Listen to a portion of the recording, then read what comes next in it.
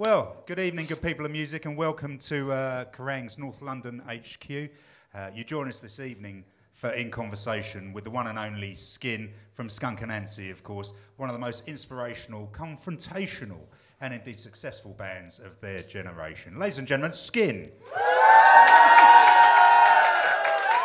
And indeed, the dog. I remember the days when we used to just play to, like, you know, a dog. Literally, that was all the people that were in the audience was a dog. So. That is true, yeah. But, of course, it's 25 years of Skunk Anansie, a real milestone. Yes. And what a career it's been. You've collaborated with, well, Tony Iommi at one end. I know. Luciano Pavarotti at the other. Who was the best out of those two? It's weird, actually. Tony Iommi had probably the best stories. Natch. Yeah, you know, he had the best stories. Pavarotti, actually, I had voice training with him. So it's probably more useful. Oh, yeah, absolutely. Yeah, and he probably had a better menu as well, didn't he? Yeah, really? No, he did. He actually cooked for us. Did he? Yeah. Amazing. But I got food poisoning the next day. You talk about playing to a man and a dog, and of course, your very first show was literally down the road here.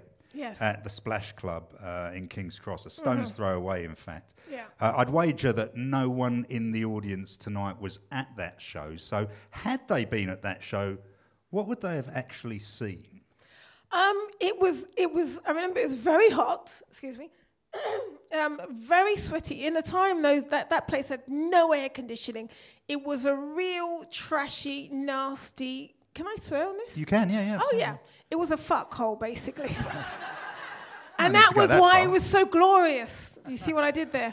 And it was basically, it was horrible, and that's why all of it was like cheap and crappy and sweaty, and it was weird because me and Cass and Ace were like the best members of all the bands in that area.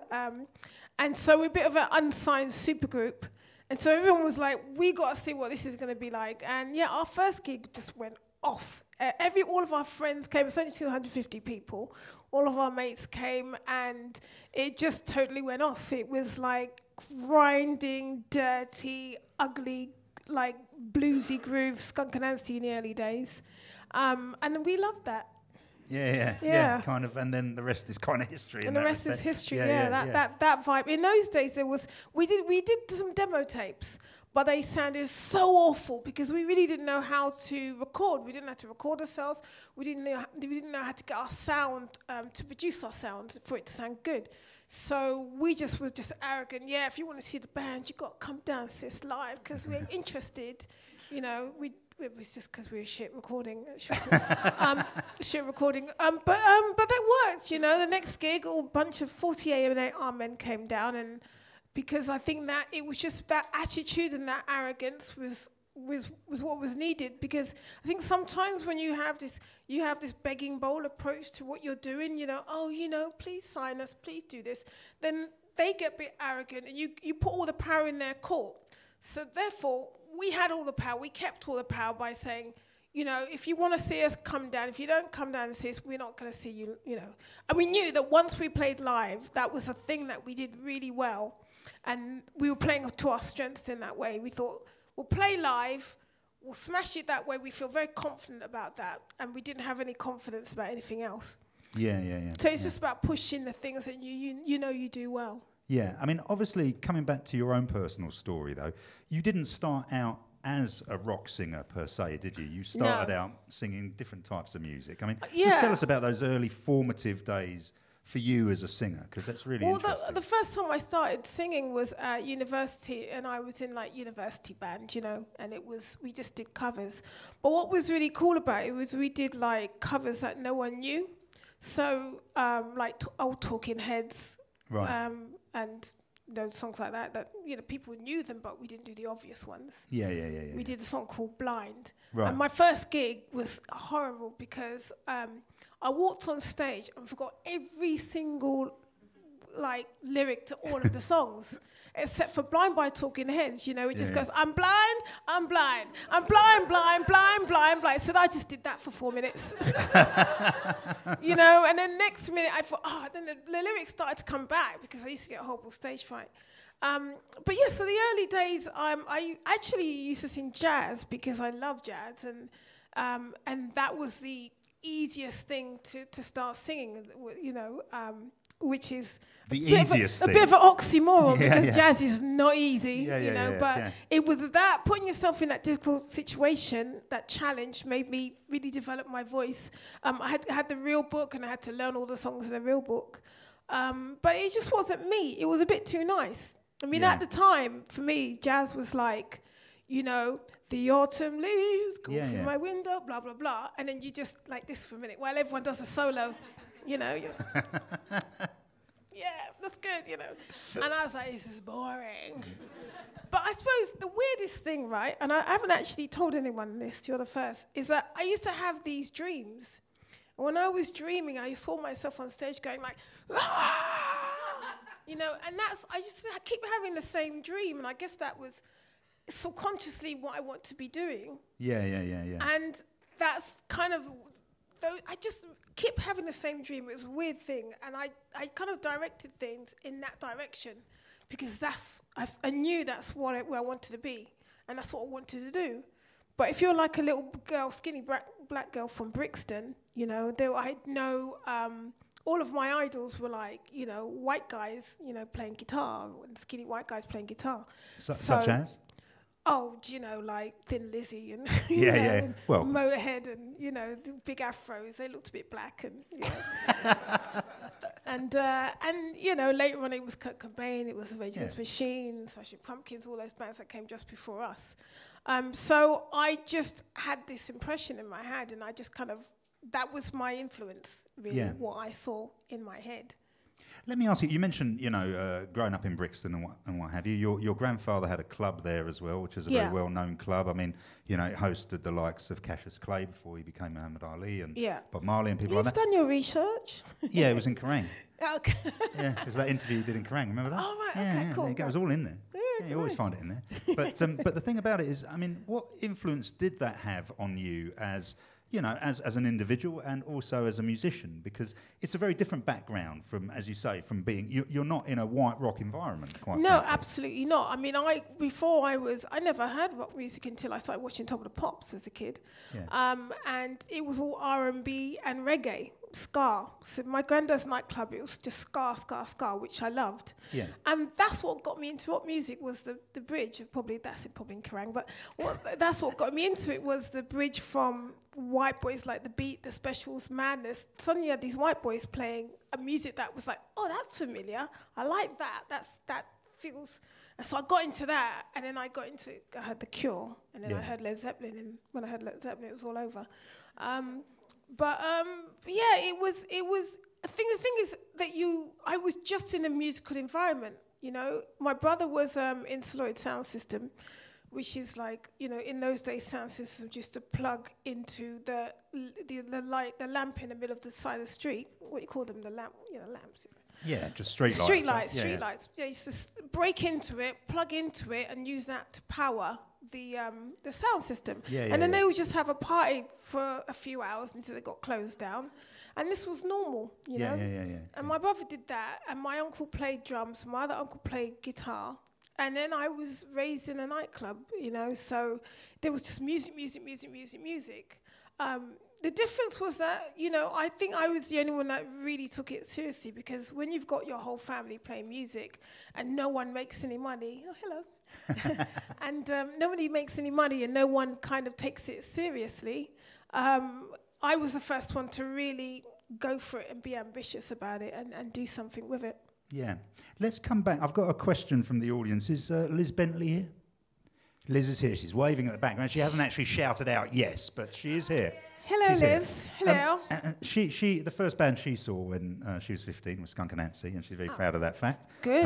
Well done. Good for you. But she wants to know, who was the first live band you actually saw that made an impact on you? Actually, it was Change with Luther Vandross. Right, really? Right. Yeah. Okay. Nothing to do with rock. Yeah, that was probably the first concert that I saw as a kid. Right. You know, because in my, I think in the club that I was raised in, they used to have live music there sometimes, but you know, I don't remember any of it really. But yeah, that was probably my first concert. Right. Because we couldn't afford to go to gigs, so I got a free ticket from somewhere. Right. And Blagging even then. Yeah, exactly. I was just like, a concert, I'll go. Who is it? I don't know. I'll go. Give me back. I've got a change of heart. Well, there you go. So you still remember changes. Yeah. So it was that vibe, and yeah, it wasn't until I was older that I started going to gigs that I wanted to go to. I mean, you know, we just had no money, so the things that I saw as a child were things that were free, or they gave to like young black people in Brixton. Like, for instance, my mum used to get tickets to any theatre for £1. Right. Because I guess they wanted more black people to go to theatre. And so I saw loads of theatre when I was a little kid, and I think that maybe influenced me more than anything, just seeing a stage and seeing people perform. Yeah. I mean, when it came to actually forming Skunk Anansie, though, bearing in mind your varied background and all the rest of it, and you'd been in bands by then, what did you, Cass and Ace, kind of set out to do? Because you did have a bunch of experience, as you said, and it was kind of like, was there kind of, not a game plan as such, but you kind of seemed to know what you wanted to do from day one, really. Well, yeah, that's good that we seem like that, because we really didn't. I mean, if you imagine that we were kind of like in this King's Cross bubble, and there were all these bands playing, we were in competition with all the other bands, so we wanted to kick everybody's ass. And that's a fundamental thing in Skunk Anansie, is like we always wanted to be better than those guys, better than those guys. It was competition, because we knew that having me as a lead singer was a bit difficult doing the music that we wanted. So the only way we could get there was just being better than everybody else and being more aggressive and more blah blah than everybody else. But there was no plan apart from you want to get signed and you want to tour, you know. And we never really overanalyzed that either. You know, we just kind of wanted to make music. In the early days, we just wanted to do this all the time and have that feeling all the time. And there was no kind of world domination or any kind of that stuff going. And, you know, we should have been more ambitious, to be honest. But it was just like, this feels really good. And we just, you know, I think it's that sense of like, none of us wanted to have jobs that were boring and horrible and daytime and working, you know, 9. We just didn't want to have that life and didn't want to have that job. And the way to just not do that was to be in a band, and that felt good, and then that was really the drive for everybody. Yeah. And it was really kind of like, God, we got to make this work, because if we don't make this work, we are going to have the jobs that we don't want to do. Yeah, absolutely, yeah. I mean, you described your band as being a clit-rock band at one point, I believe. Who else was part of that movement? Nobody. Do you know, it was, if you can imagine, you know, when Skunk Anansie started, it was Britpop. Yeah. And we were not the image of Britpop that people were selling to America. Because if you can imagine, it was like, you know, you remember, it was this huge marketing thing where all these bands, Blur, Oasis, Echo Belly, you know, all these bands that were all basically the same. A few women in there, more women than there is now maybe in rock music, but that was the image that they wanted to market to America, and we just didn't fit, you know. And at first we were like, we want to be on those TV shows and we want to be in those radio shows and blah, blah, blah, but it didn't work, it didn't fit in terms of what they were selling, you know. Yeah. And so after a while, we were like, well, it's kind of like if someone doesn't want you to be part of the party, then you set up your own party. Well, I'm going to do my own party. We're going to do our own thing. We don't want to be in your party anyway. And that kind of worked really well for us, because because, you know, the whole thing got bloated and then lad culture started, ladette culture started, it was just all, you know. And only there were just the beautiful bands at the top that were really, really good, and then the rest of it was just like a muss of shit. Yeah. And then it got worse. And it just got worse and worse. And then they were just like, and so we became like an antidote to Britpop, really. So what happened with getting back to what you were asking me about? So by that time, we were just like, yeah, we're not Britpop, we're not part of that. And it was much cooler to be not part of it. So somebody said to me one day, so, what do you think about Britpop? Are you a Britpop band? I said, no, we're not Britpop, we're clit-rock. You know? we're clip hop, we're clip player.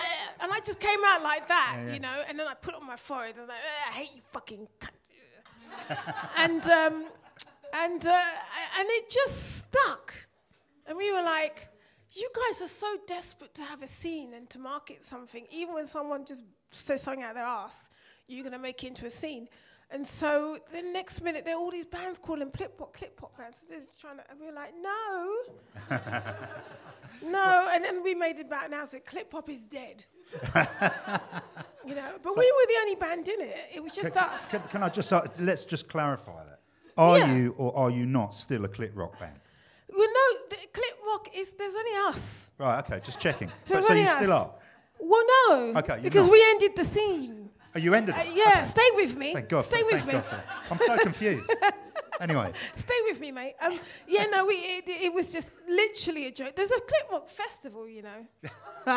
Yeah, I'm dying to go. Yeah, there is. How can there be a clit-rock festival without you? Well, I'm pleased about it because they just took something and that's classic Skunk Anansie. They took something and then it's a whole other thing by themselves. And I love it and I've missed it every time, but I really support it and I'm really happy about it. And it's just basically girl rock and girl bands. Right. Which is freaking great. So I'm really happy about that. Yeah. And I'm dying to get down there one day. It's going to happen. Let's move on quickly to your first couple of singles. We're not going to do the whole of the band's history. We don't have the time. But we'll touch on some salient points because your first single was Little Baby Swastika. Yes. Second single was Selling Jesus. Both fairly political tunes, really. Yeah. Was that a deliberate statement or two statements based on you wanting to say, we actually have something to say? Or was it just something that happened? Little Baby Swastika was an accident.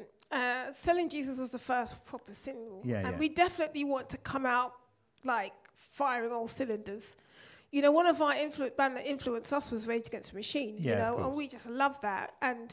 But we, you know, Little Baby Swastika was actually a Radio 1 single, so it was never actually released. And it just became in demand. They just did some competition and we won it, and so they printed the single, which was the competition, and it became a thing. And that was the kind of beginning of Skunk Anansie, but that was out way before we released the album. Yeah, Selling Jesus, it was, do you know, it was just, that was us, you know, and that song really summed up the whole of Skunk Anansie at that moment in time. You know, there was a, like now, now's worse actually, but like then there was just a lot of stuff to talk about. I mean, I was raised in Brixton, and we went through 2 riots, 1981 and 80. Every time people wanted to riot, they came to Brixton, you know, and it's like not that much fun here. It's not a riot of a time. But it's like, and so it was just, Brixton, when we were growing up, was just no money, no funding, nothing, like a lot of inner city places, like Peckham, like Camberwell, like King's Cross, no money going into those areas. And so you just got all the shit all the time from the government and the underfunding. And so we just had a lot to be unhappy and very angry about. And that just was reflected in our music. You know, none of us are from wealthy backgrounds. We're all working class kids, you know, angry young kids. And that's what really drove us, is like, we know that we have to say something about this, and this has to be reflected in our music because it's part of us. Yeah, but there's a real duality in the way in which you write lyrics. There's the angry side as well, and then there's the really personal and kind of more tender side. Is that a reflection of just your own personality? Yeah, like it's duality? Like our songs are like, the mellow songs are like cutthroat love.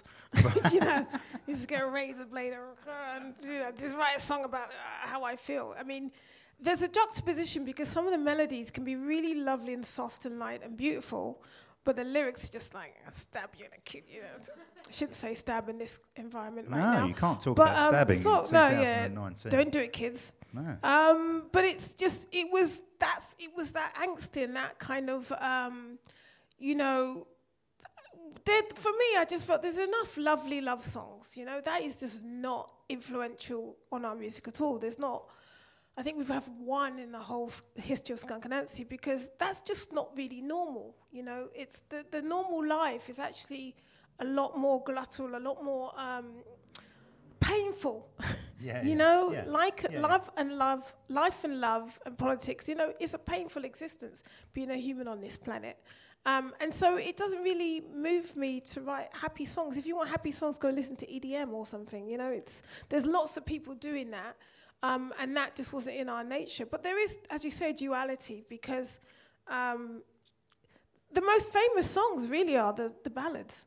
You know, well, they the kind of soft are, which songs. people then perceive as being love songs, oddly enough, because they don't listen to the lyrics. Just because you feel good, nothing, you know, I forgot the lyric. You've forgotten the lyrics, yeah. What It's is all right, it? just sing the lyrics to Blind, we'll be all right. Doesn't make it right. Thank you. You win a prize. I mean, it's such a small song in your catalogue as well, isn't Exactly. it? No one knows I that mean, one. I think our songs are quite wordy. There's a lot. Yeah, I mean, people There's still lot don't know what hedonism actually is. Yeah. That's why. You know, that song was written 4 o'clock in the morning when I got dumped so badly. And it was the first... Oh, shut up. And do not sympathize for me. And it was just like, you know, that first love, and then you get that first big absolute dumping from heaven to the ground, slam. And you feel like absolutely there's nothing, you're not going to survive it. And I wrote that song 4 o'clock in the morning, like, I hope you're feeling happy now, you know? And then took it to Len Aaron, who were writing songs at the time, and he was like, it needs a chorus. I was like, I hope you're feeling happy now is the chorus. And it's like, no, it needs a chorus. What's the song about? And it's like, well, just because you feel good doesn't make you right. And he was like, there's your chorus. I was like, it's a bit wordy. And I was like, he was like, put a melody to it. And I was like, okay, da da da da da da. And then the song was done in 5 minutes. Right. But a lot of our songs are like that. You know, who put Little Baby Swastika on the wall? Yeah. Oh. There you go. Well, thank you very much. So for those who can't hear on the live stream, that's somebody said that's the best song ever. There you go. Yeah. But it was, I'll tell you the story behind it. We were actually rehearsing this place that was run by this National Front guy. And we'd walk in. I know. He must have been pleased to see you. That's desperation for you. It was £5 an hour. So we were like, yeah, all right, mate, we'll go and rehearse. And it was basically some old office block places. And there was just this outside somewhere, there was like a little swastika. It's like this high off the floor. And it just looked like it'd been done by a child. It wasn't quite right. And I was like, who put Little Baby Swastika on the wall? And then that just kept going out. It wasn't very high, couldn't be more than 4 years old. It just rhymed. Yeah. And then it's just you put a bit of melody to it, it becomes hooky. And I think sometimes when things are difficult and you have to learn them, they stick in your head more. And that was the theory behind calling the band Skunk Anansie. Like Arnold Schwarzenegger, when we were kids, right, Schwarzenegger, it just wasn't a typical name. But everybody knew it because they heard it a lot. And it was the Schwarzenegger effect. Yeah. So I just thought, if you keep like saying who put, you know, Skunk Anansie, who put it, then it becomes hooky because people have to learn it to remember it. It's like rap, isn't it? Yeah, it is. You learn the words, and there's loads of them. But if you like something, you learn it, and then it stays with you forever. Let me ask you a question relating to words and how you write and the things that drive you to write as well, though, in a sort of tangential way. How important are the subjects of race and sexuality to you in terms of your lyrics? Are they irrelevant? I mean, you know, it's just core. I mean, the next kind of wave of politics and how you talk about things is intersectionality, where you don't separate things; they're just all the same. Yeah. And that's kind of like, if you imagine it's got a big pot and it's just all in there and it all churns around and it doesn't get separated. It's just all together. But I think that just being who I am, I just had to have a lot of crap thrown at me, you know, from various things for various reasons, for being black, for being gay, for being female, whatever, you know, for matching my car today. Sorry, for those who don't understand that, actually go outside and you'll see Skin's car. It's white and black. Yeah. She's come dressed as her car. I've come dressed. It's really highly embarrassing for a rockstar. I hadn't noticed until you pointed it out, and now everyone knows. I thought it's the first thing you'd see. I didn't want to say. It's a hairdresser's car, and she came dressed as a hairdresser. But I mean, it's just, I think that it's kind of, when you're writing songs, the most important thing is have something to say. You know, what do you have to say? The difference between me writing songs and you writing songs is you're you and I'm me. And it's how you express to your own individual self is the difference, you know? And then obviously the difference is the quality, the levels of quality. Do you do it well? Are you shit? Are you great? You know. But nobody can express the things that the way that you do it is the way you do it. But for me, it's just important the song has to have something to say. What do you want to say? Why are you writing songs? Why are you here? What's the point of it all? And so that's where I always start. I always start with, like, for instance, I was, my mother's never going to see this, hopefully. So I was with my mum the other day, and she was being miserable about something. You know, she can be a bit miserable. And she's great, though. You know, happy Mother's Day. And she was, and I was looking at her, and I noticed, like, and I said, oh, my mum, you know, and I just looked at her and I thought, my mother has no laughter lines. And I thought, that's a great idea for a song, My Mother Has No Laughter Lines, because she's always unhappy, she's always being miserable.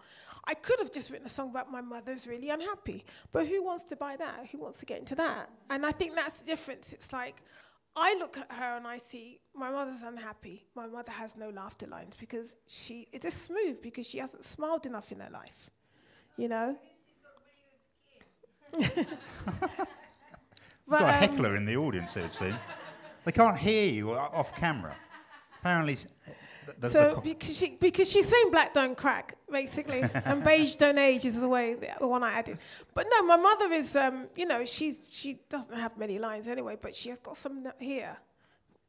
She got those ones, but she hasn't got those ones. So, and that's an example of interpretation. Is like when you look, what do you see? Do you see an unhappy person? But how are you going to describe that? How are you going to translate that to another person? And so that's the interesting thing, is that translation is the quality. Yeah. And how you describe it is, and that's the root of songwriting, really. Have you written that lyric then? My mother has no laughter lines. Is that in a song? No, I just thought of it. Right, okay. Because you were worried that she might see this, you know, and be worried. Don't steal it. No, I'm just thinking if you've written that in a song, she's going to hear that, and ultimately, you know, she's not going to be very happy, is she? So she'll have no laughter lines again. Yeah, maybe don't put that one out. Well, I might change it to Martha has no laughter lines. Ah, good effort. That could be anybody. Yeah, Mother Martha. Let's move on very quickly and talk about some of the band's kind of salient points, really, and especially the first two albums, really, Paranoid and Sunburn. And Stoosh, massive records, you know, platinum records in this country, really huge records around the world as well. Triple platinum. Eh? Triple platinum. Triple platinum. Oh, all right, sorry, I didn't mean to downplay them. Pretty fucking Those big. were the days when you could be. Imagine you could trying to be triple platinum now. You only have to sell about 5 records. I know. I think it's the same amount. It just means that no one sells that amount anymore. No. But coming back to those records and to the impact on the band at that time, how did success actually impact the band? Because you're a very self-contained unit. You're very close. But obviously, you know, suddenly you in particular, you know, it's not like you could just walk down the street. You're very recognisable as well. Do you know, to be really honest, it was years behind us. It took us years to realise that we were successful and famous. Because in those days, there was no social media. And you'd go to a town, you do a great gig, and when you'd leave and go to the next town, and meanwhile, in that other town that you just left, everyone's going mad, everyone's going crazy. But you don't see any of it because you left. You're in the next town where everyone's like, impress me. So it wasn't, and then we were on tour 9 months of the year. And we go to a country, fire that country up, and then we'd be in the next country when that country's gone mad about Skunk Anansie. It was literally always behind us. And so it didn't really affect us. You know, I remember the point when we realized that we were doing well, and I think it was 1998 or 99, and our manager Lee, we have the same manager for the whole career, still now, and our manager said, she said, well, what do you want to do? Where do you want to record the record? And we were like, I don't know, where can we do it? It's going to be expensive. And she goes, you can record wherever you want. And we went, really? She's like, yeah, you can record wherever you want. You can go to Jamaica and record. We're like, really? And then we were like, oh, because up until then, you just got that struggling working class mentality, and you think that you have no money, you have nothing, and you've just got to keep working hard because you think that it's all about to go, and it's all about... My mum still has that now, you know. And, you know, I know older people, our grandmas and our, you know, they have that now. They still think they're in the war. And that's what we were like. And it wasn't literally until our album was coming out and we were going to headline Glastonbury, and we were like, we must be big. We must be doing all right, you know, because with PRS at the time, which is the money you get when you sell a record, it will take 3 or 4 years to come to you. So you may be selling loads of CDs or vinyl, whatever, you know, that's how long ago it was. But you're not getting any money. You're still poor. You can still barely pay for anything. And it must have got there in 98. You know, the checks came in at 98 after working in a band since 94. And then we were like, oh, okay. But, you know, different countries have different vibes. So in England, you know, I think if you're a pop band, people, screaming girls are going to run up to you and go, you know, but they're not going to do that to a rock band because they want to look cool. So if you're a boy band and you're a girl band, or, you know, people are like, Ska. With rock bands, they don't do that. They're like, all right, Skunk Anansie. Would you sign this for me? Quick selfie. All right, love your music. Except when we go to Italy, they just don't care. Italians. Well, you know, sorry, but Italians, like, they just don't care. But you're massive in Italy. That's what I'm saying. Yeah, they don't. Yeah. There's no being cool there. No, but no. You know. They'll knock on your door 2 o'clock in the morning. Can you sign this, please? Yeah. You know? Yeah. So. Yeah. But different. Actually, it's true. But I have to. I'm telling you, it's happened. She's looking at me like. Not Skunk Army, no. Skunk Army. Not the Skunk Army, but the Communal Garden. That's your own fault. You went to X Factor. That was before X Factor. That's a very good point, actually. She's like, it's your own. People can't hear. She's like, we're very famous in this here, and then I was an X Factor judge, so she's like, that's the thing that made it extra. And you're right, but it was already bad. Don't try and get away with it, man. I mean, to be an X Factor, you're the only X Factor judge that's ever sat on this couch. It has to be said. Oh. So you know, but that's a first. And I did it in one would Italy. hope the last as well, but we shall see. But when it comes down to more sensible things, as you say, 1999, you are officially a huge band. Actually, where did you choose to go and record? I've forgotten. You didn't go to Jamaica to record, did you? No, Bearsville. Not that expensive, not that impressive either.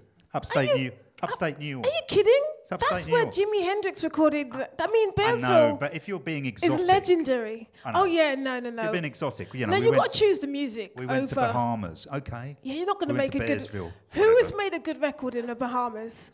Well, there was Grace Jones. Yeah, it's different. No, she's from Jamaica. It's like, you know. What? It's the same. She's born and raised in a hot country, you know, Caribbean country. It's the same. Right. She's like, it's the same vibe.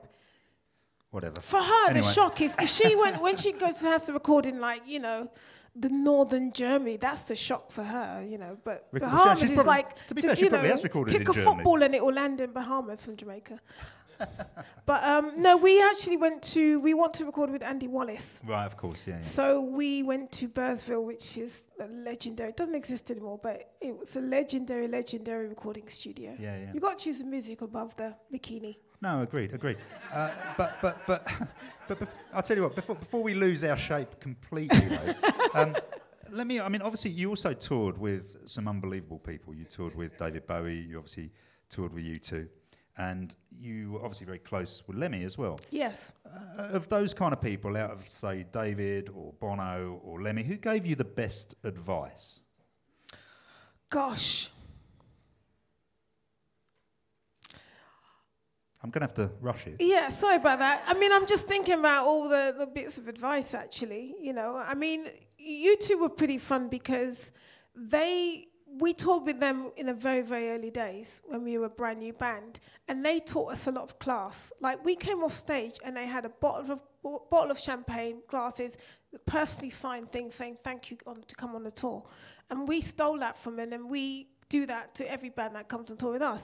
And then after the gig, they invited us to their dressing room, hanging out with them, and they were just really down-to-earth, fun, normal people. And that was really, really classy, you know? Yeah.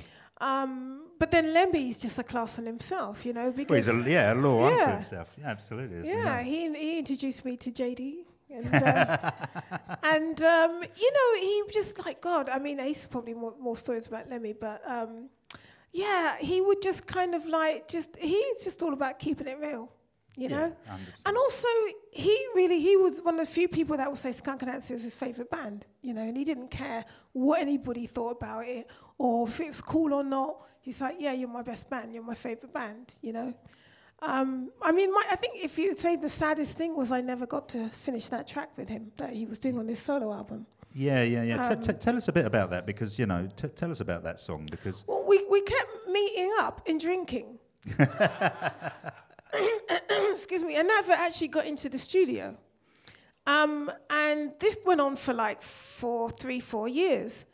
And, gosh, you just remind me of something, really made me sad. But and he would just like, we'd meet up in LA, whatever, and then we would just end up drinking all night and not actually doing any work. And so finally I said to him, look, we got to record this track. I'm going to book some studio time. We're going to do it and blah, blah, blah. And by that time he was too ill. And he said, yeah, no, I'm not so well, but I'm going to get back to you and blah, blah, blah. But the nicest thing that Lemmy did, and I don't know if I've told anyone, was I was in a very serious thing, and he got back to me the same day I'd broken up from being married, and he was just kind of, and I just texted him, said, I can't talk about this right now. I just, today has been whatever. And he just sent me the loveliest text back, and I still have it. And it was just like, whenever you're here, I'm here for you. I'm a open heart and I'm an open ear. All you got to do is call me or text me, you know? Yeah. Well, and that's actually the last text I had from him.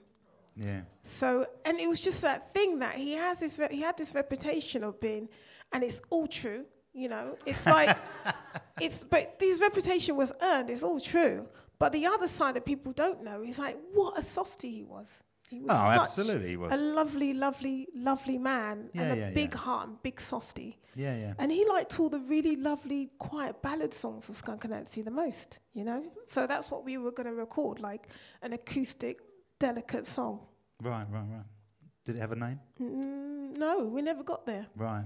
I Got Pissed With You Again would be the closest title, the more accurate title that we could have had. Pissed Again, Yeah, absolutely. No work but pissed again. Well, no, I mean, he was a gentleman, of course, and always, I mean, we're talking around Kerrang Awards week, and every time he came to the Kerrang Awards, he was an unbelievable gentleman, apart from the time I think he turned up with a ginormous sword. But we'll draw a diplomatic veil over that one. Yeah. I mean, it's part of the memorabilia he was collecting. I was a bit worried. I know, he put it in the cloakroom, to be fair, after I remonstrated. But that was fine. But talking about the Kerrang Awards, actually, obviously they're happening this week, and you're coming along. But there have been certain things that have happened at the Kerrang Awards as far as Skunk Anansie are concerned. Yes. You met Mark Richardson there, first and foremost. Yeah, that was probably the most important thing that happened. We just had a bunch of weak-ass drummers. The first drummer, I should say, Robbie France, was an incredible drummer, but very sadly an alcoholic, and that got the better of him in the end. But after that, we just had like lame drummer after lame drummer. After Robbie France, it was difficult to find. And then I was in the Kerrang Awards, and I saw this tall, beautiful, blonde guy. And he comes walking over to me, and I was thinking, oh, yeah, I'm in here. and then he goes, your drum is shit. I should be in your band. And I was like, you're so right. And I hadn't even heard him play it. I just knew that attitude is exactly what we needed in Skunk Anansie. Just like that. I'm going to tell you exactly how it is, and I'm going to walk in, I'm going to smash the drum kit to shreds, which is what he did. And the first thing we did was like, I think Strange Days. We did the soundcheck thing for Strange Days. And I was just like, this is great, he's the loudest drummer ever. And so that was important. And the rest of the times, it's like, I remember Marilyn Manson sticking an award up my bum. Yeah, there was that. Yeah, Yeah. that was good. That was. And then, of course, there was, bizarrely enough, a punch-up between some of your lads and the lads in Ash as well, which went down into, folklore, really. It was I wasn't there. No, I know you weren't. Otherwise, you would have probably punched them harder. But, it was funny. Well, I I'm not didn't going to hear say about who came off worse. Yeah, I just remembered that that picture that we have on the front cover, they smelled really bad. They did. They smelled, lovely band, lovely boys to me. I don't know about the punch up, Yeah. It's like I will say to the boys, well, it was nice to me. and they hadn't washed for days. Typical touring thing. Well, that's how everyone was in those days. Yeah, nobody Soap washed. wasn't invented. Nobody washed. No. But coming back to where you are now, I mean, as we said, 25 years of Skunk. The live album, 25 at 25, is out right now. What is next for you guys, though? When are we actually going to hear some new music? I heard a master today. Oh. And I think that's all I'm allowed to say. That's all you're allowed to say? All Why are I'm you allowed looking to over say there? Is we okayed the final master of something. Yeah? What's it called? Today. And I can't tell you what it's called, called? can I? My press guy's over there in the corner. He I'm not allowed he doesn't even know. I'm not allowed to talk anymore about it. Look at that little jerk. He doesn't even know what he's talking about. And that's all I'm going to say. It got finished today. We've heard the final mastering this morning. So there will be new Skunk Anansie music very, very soon. Sooner than you can absolutely believe. Well, like tomorrow.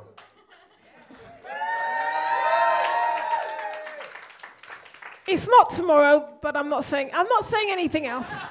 You see what you're doing? It's just trying to get in there. It's trying to get his information. I'm going to prize this out of you. I'm going to come back to this question, and eventually you're going to say, the track is called this, it's about this. I'll tell you after. Yeah, no. So, but obviously there's also a bunch of live shows coming, which are going to be... I forgot there was a dog there. Yeah, so did I. I just nearly sat on him, actually. But there's live shows coming as well, and I believe it's... well, it looks like quite a spectacular show. Are you allowed to talk about that, or do you have to confer? No, I don't. Can I talk? I could talk about the live shows. You could talk about the live shows. Excellent. It's what happens when you control your life. You have to ask someone what you can say. No, the live. We kind of the live shows got bigger and bigger and bigger. And then the last tour we did was probably the biggest tour we've done visually. We had 7 screens on stage. We hid all the amps. We had all this stuff going on screens. And then basically everyone stole our idea. So we've gone in the complete opposite thing. We've kind of gone a bit back to basics. Is that a Tory anthem? No, I'm not sure, actually. We'll draw a diplomatic veil over that, shall we? Sorry. We've gone back to basics. I'm saying it again because I love being booed. Yeah, bring it on. It's basically, there's loads of amps on stage. There's, it's a bit of a best-of because it's 25 years. But there's already a couple of new songs in there. Right, okay. Including the new song you've just finished that's that's called Mind Your Own Business. Oh, that one. If it isn't called that, I shall be very, very upset. Someone's done that.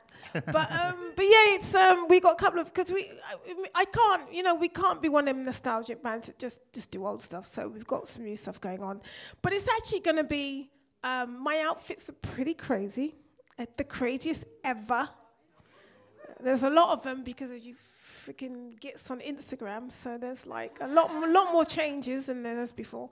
And it's like a visceral rock show. It's going to be a real loads of amp on stage, really loud, really in your face, and just a band on stage performing. Right. A couple of tricks, but not too many. Well, we look forward to that, it has to be said. Me too. We do look forward to that. After that, then, I guess there'll be an album and there'll be more touring, I presume. We haven't planned that far. Crikey, get on with it. I know what you're doing. I know what you're doing. I just want to know the name of that song. It's only one song, for God's sake. It's not exactly, it's not a state secret. It's not called Mind Your Own Business. I know it's not called Mind Your Own Business. Okay, good. No, I'm not even giving you that. No, you're not even giving me that. Give me nothing. Anyway, how's the dog doing? Moving on. I'm going to just have to wrap it up. She's snuggling up to you. Eh? She snuggles up to you. Well, he loves me. What can I say? She. Oh, there you go. Anyway, let's move on. Let me ask you a final question, really, because looking back at 25 years, well, maybe a couple of final questions. What's been the most remarkable thing that's happened to you in the last 25 years as Skunk Anansie? I mean, there's two answers to that. One is getting to 25 years, especially in the current dirge of music that we're currently sitting in, to actually be still doing sold-out tours and to do things like this and have all these lovely people just come and still support you. I mean, I think that, you know, Kerrang, you know, it's like number one, been there from day one and still there for us. And I think that for us that's really the definition of success, you know, because we always saw this as a lifetime career, you know, like Rolling Stones style. So I think that's really the fact that we're able to do it, and I still feel fit and healthy, and I feel happy, and we really have a scream on tour. We love each other, and we have a laugh, and just having every day just be a fun thing is a major thing for us. But if I look back on like poignant moments, there's a few. I think singing for Nelson Mandela was quite a biggie. Yeah, well, obviously, Yeah, you know, I mean, it would have that been, was quite a good one. With Stevie Wonder on keyboards. Natch. Standing next to that pedo Michael Jackson. To be fair, there were a few other people there as well, weren't there? I mean, you know. Listen, he was a pedo, and let's all not freaking be in denial about it. And I'm not gonna like sit on the fence and be all Michael Jackson friendly. I'm not at all. You know, so now I've got that out of my system. Yeah. Anybody else you want to have a go at? Loads. Wait. Stick with them. Hold on, some publicity Stick with advice. the dead Strictly the dead ones, apparently. Okay. He thinks I'm going to know Gallagher, everybody. But yeah, I mean, I think that's really a major thing, you know, like we still really have a laugh, and I think that's really, it's really fun being in Skunk Anansie. Yeah. And it's really enjoyable, and I think after 25 years, that's like a major thing. Headlining Glastonbury was pretty awesome. Yeah, of course. That was a pretty awesome moment. Yeah, gosh, there's a few, but those ones jump out. My final question to you is, I suppose, what has the last 25 years taught you as a person? I've learnt a lot, I would have to say. I think that I'm very... I used to be very nervous and very scared of everything and very kind of like conscious of everything and worry about too much. And I think it's just actually taught me to relax. And I actually now are in this point of my life where I like a challenge. I like something difficult and something that's like out of the ordinary and something that's going to be a bit more hard work. That's because for me it's much more fun working things out than when we were a first band, you know, we used to get to the top of the mountain and be so looking at the next top of the mountain that we forgot to enjoy the climb. And so there was so much good stuff that happened that we missed out on because we just didn't even see it because we're just so, you know, looking at that next major thing that we got to get to that we don't know how to get to. And so now I'm just chilled now. I'm not so nervous about everything. I'm very much relaxed. And I realize that challenges are just there. They've actually made me a better person, and they've made me appreciate lots of different things so much more. And so I think that's a good part of my characters. I quite like it when things are a little difficult. It feels like fun to me. When I shouldn't say this probably. Now I'm going to have the worst next 20 years of my life. But things are a bit more fun when you've got issues to work out and there's problems. That's more fun than having everything easy and having an easy life and whinging and moaning about how this is so difficult. You know, we are living in the snowflake generation, aren't we? Well, we kind of are. Whinging, social media whingers, moaners. But I think sometimes when things are difficult, that's when you really kind of your character comes out and you get over it. And I think we're just living in a generation where it's very difficult to be yourself and be honest and discuss things, because in that discussion on the way there, you might say something that is just going to tarnish you forever. And I think now it's quite difficult to be yourself in this society. It's difficult to be real and be who you want to be. So I don't know why I wandered back. Where was I going with that one? I'm not sure, but truthfully, I mean, but I think... I guess you know, it's just life is much more fun now because I enjoy the moment and the things that are happening now. Like, I like doing this. This is really fun. This is not press. This is not anything else. This is like, I'm talking to you. It's, you know. Yeah. It's yeah, well, we easy. could be having this conversation down the park. Yeah, exactly. We might and do, it's, we might do, yeah. And it's just like, everything is just, I really enjoy all of it now. You know, nothing is stressful, nothing is work. And it's just, everything's just more relaxed and you don't have to stress so much about things. That's what comes with age and experience. Yeah, age and experience, and actually realizing if there is a problem, solve it. Yeah. You know, don't give it to someone else, and don't blame somebody else. It's their fault why I've got this problem. Somebody asked me the other day, what is it like? You know, the question was, when you started out, you must have had a lot of sexism and homophobia and racism, and it must have been really, really awful for you. You must have had to deal with so much. And I was like, yeah, it was awful. And I was like, well, how did you deal with it? I was like, it's not my problem. And I think that's the way to live life. It's like, those things are big, heavy weight and boulders that you can carry on your shoulders.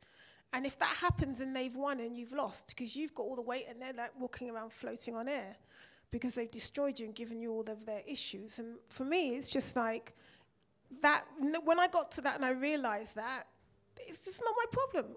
I'm fine. You know, I'm happy. I'm happy being me. You know, you don't want me to be me. That's your problem. It's your issue. Yeah. That's probably the one nugget of thing that if I'm a bit of advice I can give anyone, you know. Well, it's a great bit of advice, actually. What a bombshell of positivity that is. Skin, thank you so much. And my pleasure. Thank you. A real pleasure to have you here. Thank you very much. And thanks to you. Thanks to Kerrang for being there. All those bastards were getting us down. Thank you, Kerrang, for supporting us. I really appreciate it. It's been our pleasure, and we'll continue to do that. Thank you, Skin. Thank you. Thank you all.